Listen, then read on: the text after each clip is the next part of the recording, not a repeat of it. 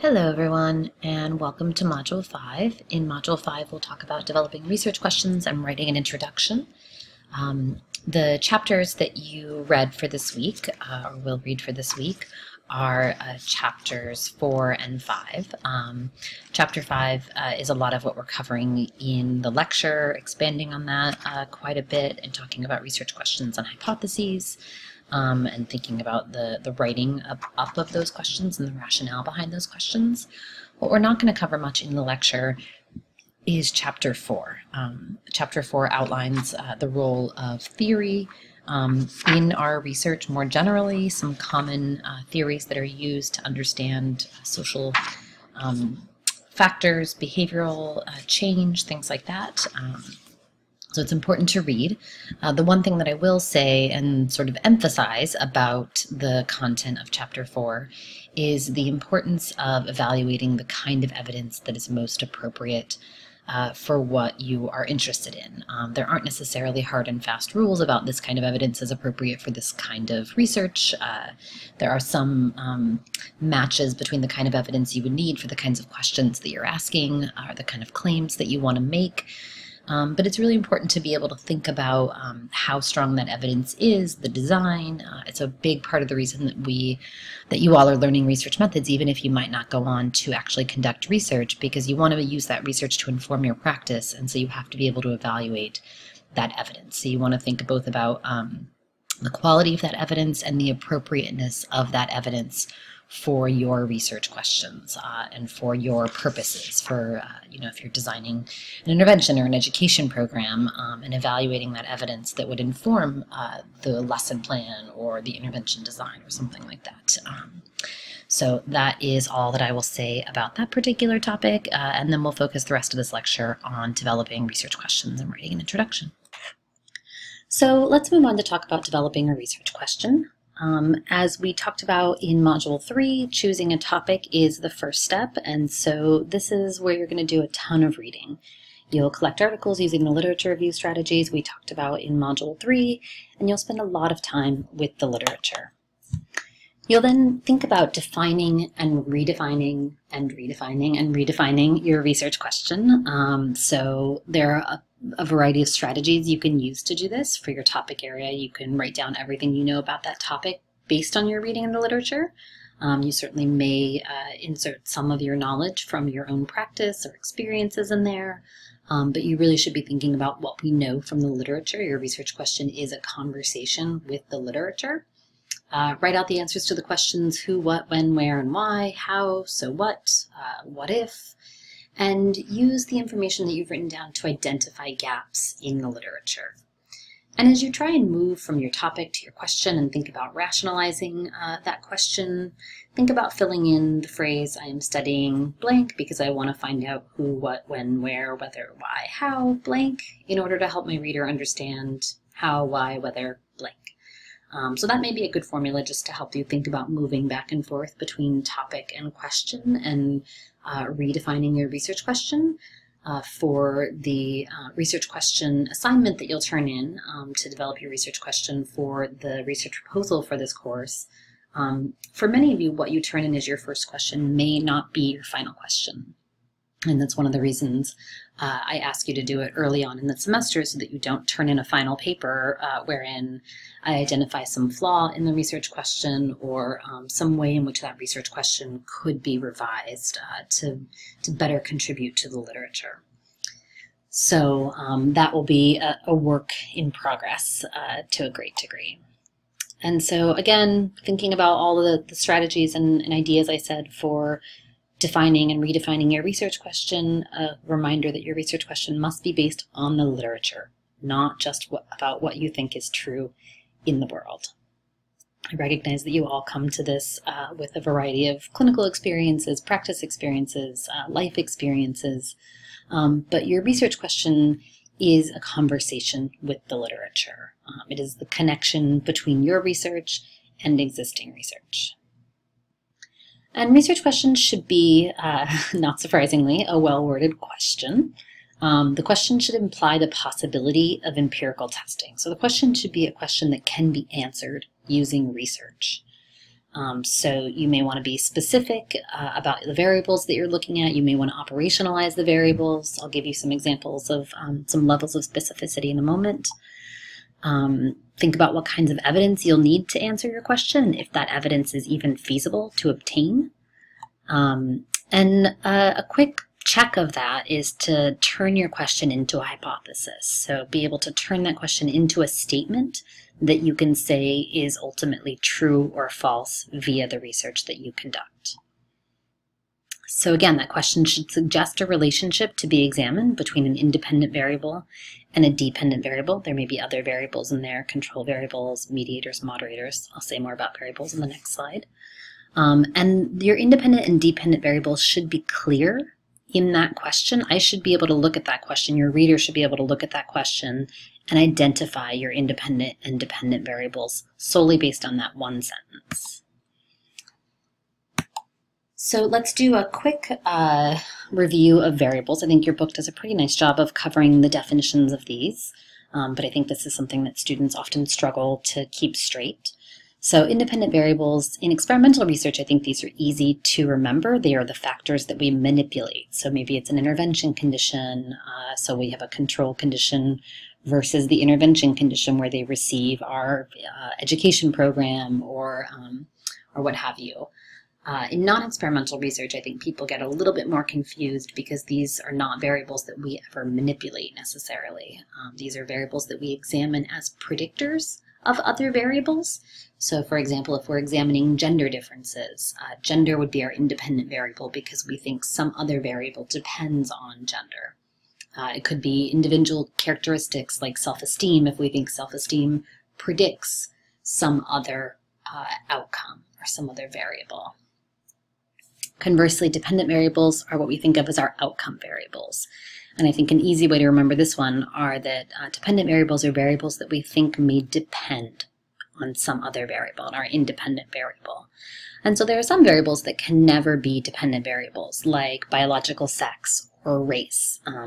We can never say that one's current level of self-esteem will predict whether or not they are biologically male or female. That's not possible. Or whether they are white, black, whatever. So there are some variables that we just can't think about as dependent variables. There are some other higher levels of analyses in which we flip this to some degree, but our dependent variables are still things that we think will depend on our independent variables. So I'm going to cover mediating and moderating variables fairly quickly here. Your book does not talk about this, and I find this to be one of the most challenging things for students to understand. I actually remember the moment that I finally understood the distinction between mediators and moderators. So I don't want you to go crazy trying to keep these straight, but I do think they're important concepts to understand. So mediating variables are variables that we think may mediate an association between an independent and a dependent variable. So for example, in literature, we know that gender is associated with drug use. So men tend to be more likely to use drugs, heavier users of drugs when they do use drugs. And so we want to think about what causes that association. Why do we see that gender difference between men and women on drug use? So what we may look at as a mediating variable perhaps is sensation seeking. So maybe it's that men are higher in sensation seeking. They go out and look for stimulation, sensation, more than women do. Again, these are all on average. There's obviously a tremendous amount of individual variability in these. And so maybe sensation seeking is actually what's driving the difference, or this gender difference, or this association between gender and substance use. So maybe it's that gender is associated with sensation seeking, such that men are higher and women are lower, and sensation seeking actually then goes on to explain drug use, which we know is true from the literature. So mediating variables are variables that help explain an association between an independent and dependent variable. They mediate or go between that association. Moderating variables, on the other hand, are variables that we think may influence or change an association between an independent and a dependent variable. So using a similar example, we can say, let's say we know from the literature that there is an association broadly between depression and drug use. So people who are more depressed use drugs more frequently or more likely to use drugs at all. But maybe we actually find out that this is different for men and women. And this could be for a variety of reasons. So maybe women are more likely to use drugs to cope with negative emotions, whereas men are more likely to use drugs for sensation-seeking kinds of purposes.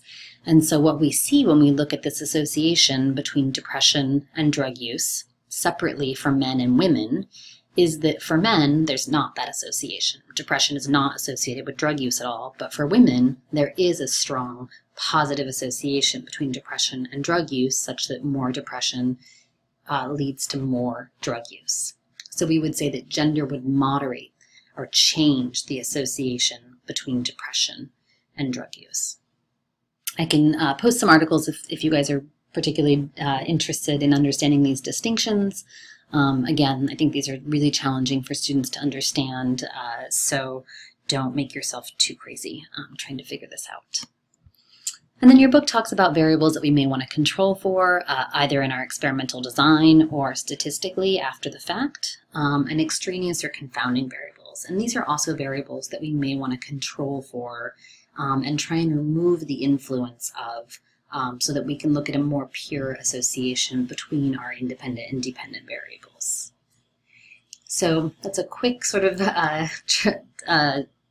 segue into talking about variables, but I think they're really key to being able to develop a clear research question, so I wanted to spend a little bit more time on them. So when we talk about quantitative research questions, we can broadly break these research questions up into 3 different kinds of research questions. The first are descriptive. They are questions that wherein we want to describe a phenomenon. So what are the sexual health practices of low-income adolescents in Philadelphia, for example? And in this situation, we probably want to do a little bit more specification and operationalization. So what would count as low income? What counts as adolescence? What are we looking at in terms of sexual health practices? Are we looking at HIV testing? Are we looking at condom use? Are we looking at birth control? Are we looking at all of those? Some composite of the 3 STI outcomes. So again, you see how the specificity here is really important.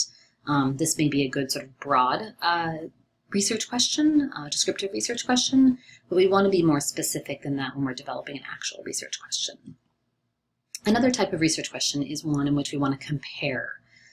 Typically this is comparing groups. So for example, how do the sexual health practices of low-income adolescent girls compare to the sexual health practices of low-income adolescent boys? Or how do the sexual health practices of adolescents receiving treatment as usual, and when we say treatment as usual, we mean whatever they would get when they would go to their doctor, so maybe that's a pamphlet. How do the sexual health practices of adolescents receiving treatment as usual compare to the sexual health practices of adolescents receiving my amazing evidence-based intervention that I have developed and tested in this population? So this is a situation in which we want to compare groups. So they may be naturally occurring groups like gender, they may be groups that we have manipulated like experimental condition, but in these kinds of questions we're comparing 2 or more groups. And the third type, really broadly, of quantitative research questions are questions that relate variables or constructs. So these can be phrased in a variety of ways, as can the comparison questions. So for example, to what extent does socioeconomic status relate to adolescent sexual health practices? And again, we would want to think more specifically. So what are we using as metrics of socioeconomic status? Are we using some broad metric that includes parental education, current income, education, social capital, etc.? And then again, what are we talking about when we say sexual health practices? We could say, to what extent does socioeconomic status relate to adolescent sexual health practices controlling for the effects of educational attainment? So removing the effects of education on sexual health practices. What's the association between socioeconomic status and adolescent sexual health practices? Or how does mother's education level influence timing of sexual initiation? It's a much more specific question where we're looking very specifically at mother's education level and how old somebody is when they have their first sexual experience. We probably want to define sexual experience. Do we mean penile vaginal sex? Do we mean any kind of sexual activity? So this gives you a sense of these broad types of quantitative research questions that we're typically looking at. So as you think about developing your research question for the research proposal, think about where your question falls in. And then how you want to word your question based on how this, what kind of a question it is. That language is incredibly important, and a lot of what I'll be helping you with as you develop your research question. Qualitative research questions, which your book doesn't talk much about, these are often more broad than quantitative research questions. They also may evolve more over the course of the research process, though certainly when you're writing it up, you should probably give a sense of that process of change if there were in fact a lot of changes in your research question. So for example, how do low-income adolescents describe managing sexual health with limited resources? It's a little bit more specific, but also incredibly broad in thinking about sexual health practices or managing sexual health and resources. We may go down a variety of avenues when we're thinking about resources in this situation. What are adolescents' experiences of my amazing evidence-based intervention? So that's, again, a much more broad question to get their perspective on how they experienced and moved through an intervention. And as I said in the beginning, these different kinds of evidence may be important for different kinds of reasons. So, for example, you may find that your intervention was actually fairly effective, that we saw changes in there, but changes at least in the sexual health practices. But what we didn't realize was that it made adolescents feel terrible about themselves. Maybe it made them drop out of the intervention early for some of them. And so that may be incredibly important information and evidence as we think about moving forward with an intervention. So different kinds of evidence are relevant or important for different kinds of questions or practices. So once we've developed our research question, which is the core of any introduction, let's talk a little bit about what writing an introduction looks like. So the purpose of the introduction is to obviously first establish the topic area. It sets up the problem that in the world that we're addressing with this introduction, and it tells the reader why that problem is important. So again, answering this famous "so what" question. Any reader should finish an introduction and say, oh, well, that's obviously important. I mean, certainly you may read an introduction and say, I guess that's important, but not to me. But you should have a sense that that problem is important in the world in some way. And really, your introduction should make the study that is being reported on, the study that you're talking about, seem to be an obvious next step in understanding that problem. This is also a place where you'll introduce any theoretical frameworks you may be using to structure your research or interpret your findings. And I think figure 5.4 in your book does a nice job of giving an outline of the introduction. For our purposes in writing the research proposal, we won't have the part about delimitations and limitations and things like that. We'll have sort of the first part of that introduction leading up into the research question.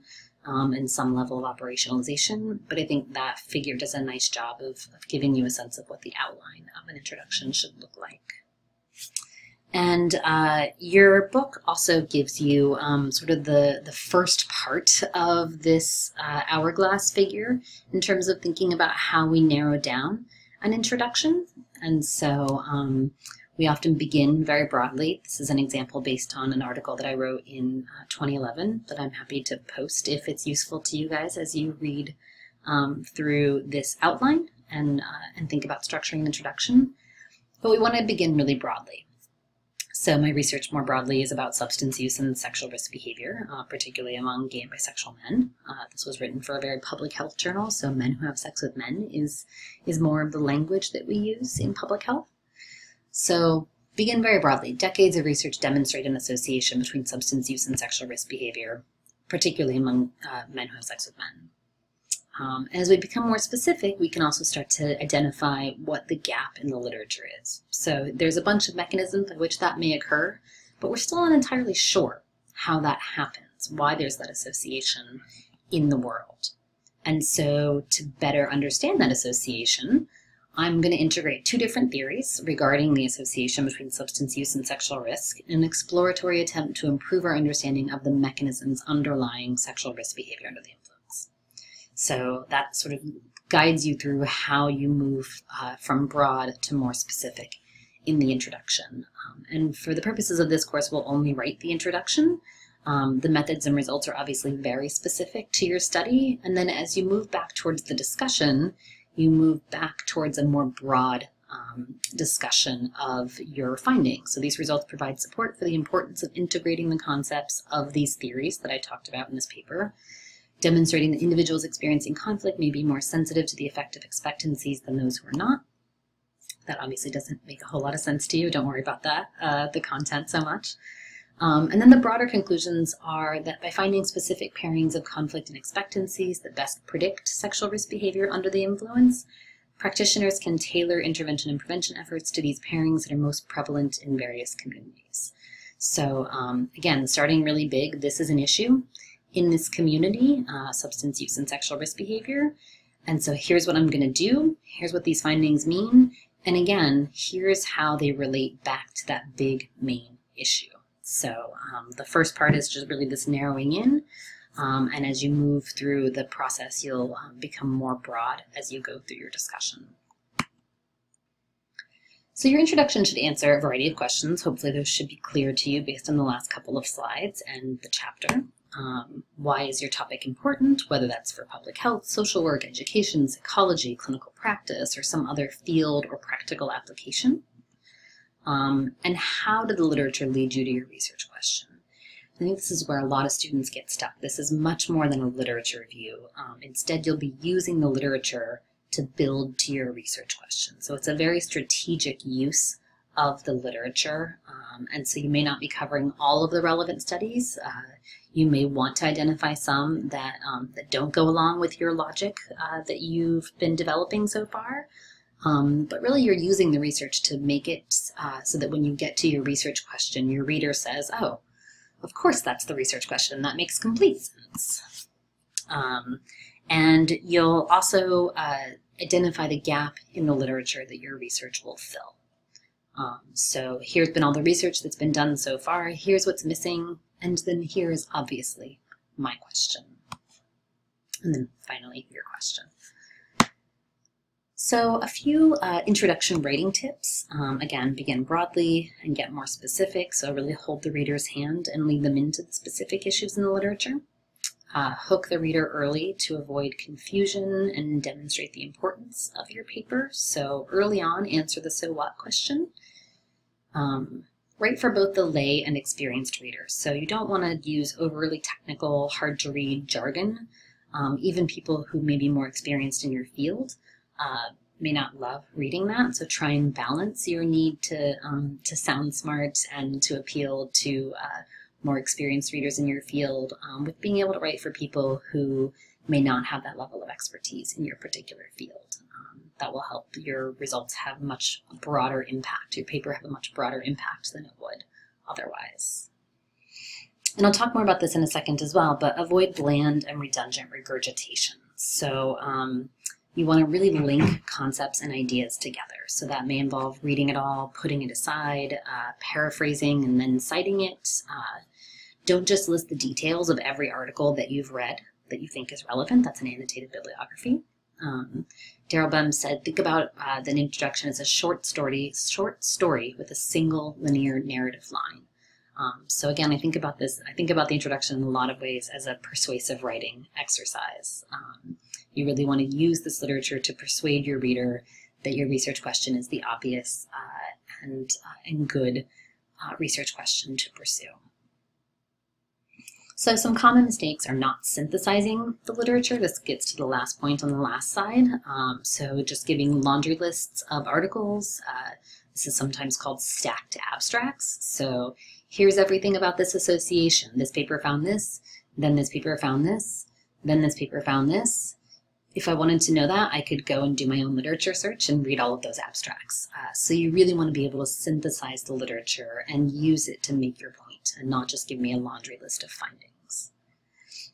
You want to make sure that you're covering, that you're not covering irrelevant literature or irrelevant aspects of relevant literature. And as you move forward and work on your outline and ultimately your paper for this course, I'll do a lot of feedback that will help you understand what pieces are relevant and what pieces are not. So a lot of folks feel like every time they introduce a study, they have to give every detail about it. So this is how many participants, this is how they were recruited, these are their ages, etc. And unless those details are relevant for the point that you're making, then you don't necessarily need to include them. I think that is something that students feel like, oh gosh, I can't leave out that information. It's really important and I need to demonstrate that I read the article. If it's relevant, so maybe you're looking, for example, at gay and bisexual men in your research, and there's a really important finding that you want to highlight, but it's only been found in heterosexual populations. And so you may want to say, here's this really interesting finding, but it's only been demonstrated in heterosexual samples. And so my contribution to the literature is understanding this particular association in a different population. Another common mistake is making inaccurate conclusions. That may be because of a lack of understanding of the literature. This is, I think, in some cases because of a self-confirming bias. So this is what I think is true in the world. And I'm now going to read every article with that lens and try and make that study fit into what I think is true in the world. And so somehow I'm going to develop some convoluted understanding of these results to make it work with the idea that I have in my head already. And so whatever experience, life, work, whatever that you're coming to a topic with, you have to be willing to read the literature and think about changing that understanding of those associations or group differences or whatever. And I think a lack of understanding is also sometimes the case in making inaccurate conclusions. And we can talk more about that as we go through the article review, and I'll give you feedback on how to better understand the literature. Another common mistake is not properly searching for literature, so conducting a slim literature review, including literature, again, that's not relevant or that's outdated. For some of you, the topic may be not terribly well researched, and so you may find a lot of studies from the 80s or even the early 90s that may be key articles in your field that you need to cover or cite. But you really should think about making sure that a good chunk of the articles that you talk about are fairly recent articles. Certainly the conversation that we have in the literature continues to move forward. And so you don't want to cite something from 1993 as a key piece of your argument, only to find out that in 1999 and again in 2007 and again in 2009, a ton of research actually found something totally different using better methods, analyses, whatever. So really make sure that you use research and literature that is current. Tips for improving your writing. I wish I had something better to tell you, but read, write, and get a ton of feedback. So this is me grading. And so hopefully through the course of this semester, you will be able to improve your lit review skills, your research thinking skills, and your ability to develop research questions, and also your basic writing skills. This is a key piece of being able to write introductions, is to have some basic writing skills in here as well. So a quick overview of the research question assignment. As noted in the assignment, you'll write a paragraph that utilizes some of the literature. You don't have to have a full literature review here, but utilizes the literature to lead into and support your research question. You'll conclude that paragraph with your clearly articulated research question. Again, I want to know what your independent and dependent variables are just from looking at that question. The grading rubric for this is on Campus Cruiser. And as always, if you have questions, thoughts, specific questions to you, certainly email me, but other broad questions post under the general discussion forum. Thank you.